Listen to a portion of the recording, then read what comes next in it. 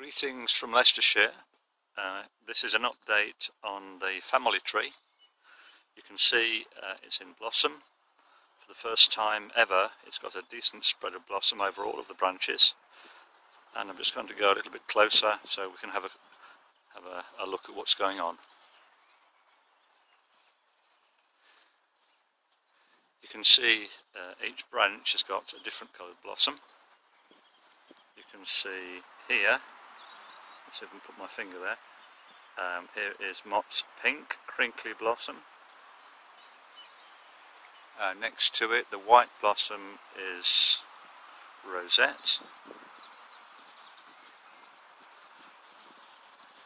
Going around the tree, here we have an American variety called Crimson Gold. That's the blossom here. There is Spencer seedless on this tree somewhere. This is an apple which is seedless. Let's see if I can find some of the flowers. Yes, here we are. Now you can see here, this is a Spencer seedless branch. I'm going to put my finger where the flowers are. And can you see that the flowers have no petals? I'll just move my finger so you can see exactly where it is.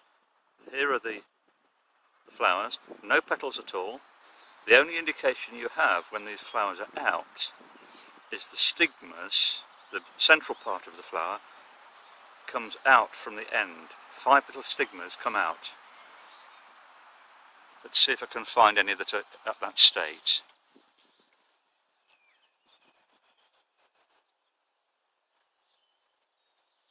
Yes, I think I've found some here. Can I zoom in? Let's see if we can still maintain the focus. Now these flowers here, stigmas are just starting to come out of the end.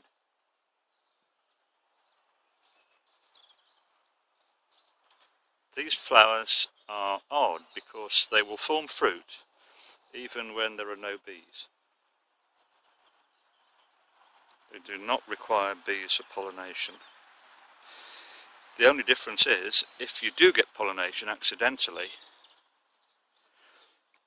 because obviously the flowers having no petals don't attract insects, but if you get accidental pollination or deliberate pollination by adding pollen to the stigmas, the apples have seeds, which are fertile.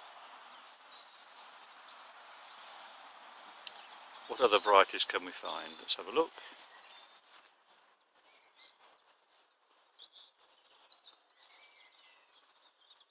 This one is Egremont russet.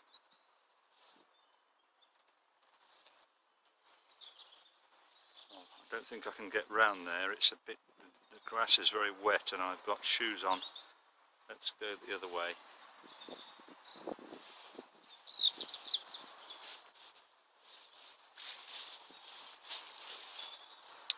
Here we are, Laxton's Fortune.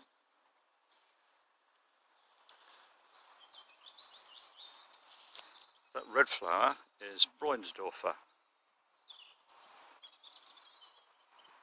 That's from a town in just over the old German, of the old West German border. Right, just about inch round here.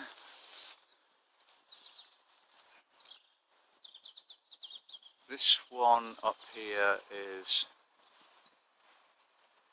Whitted Pippin. Difficult doing a video on my own. Here we are, Whitted Pippin.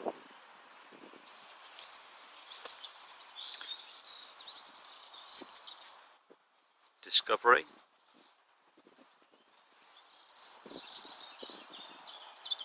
Laxton's Fortune.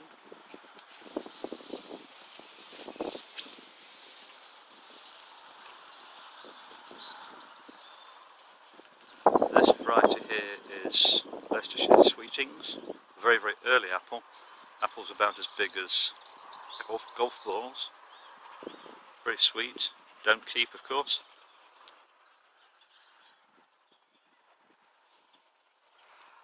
this one, just have a look at the label.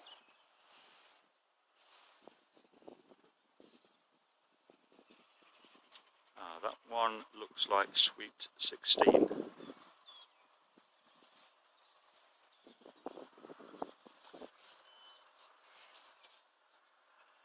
Oh, that looks good. Look at the red blossom here. That's a German variety called Roter Mond, which means red moon. That's a red-fleshed, of course.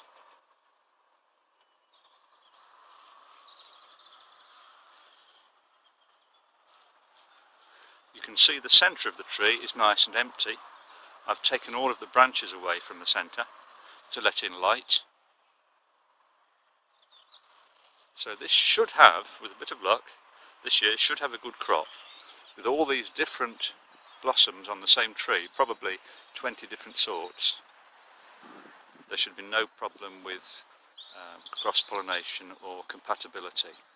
Everything will be compatible with something. That's it for now.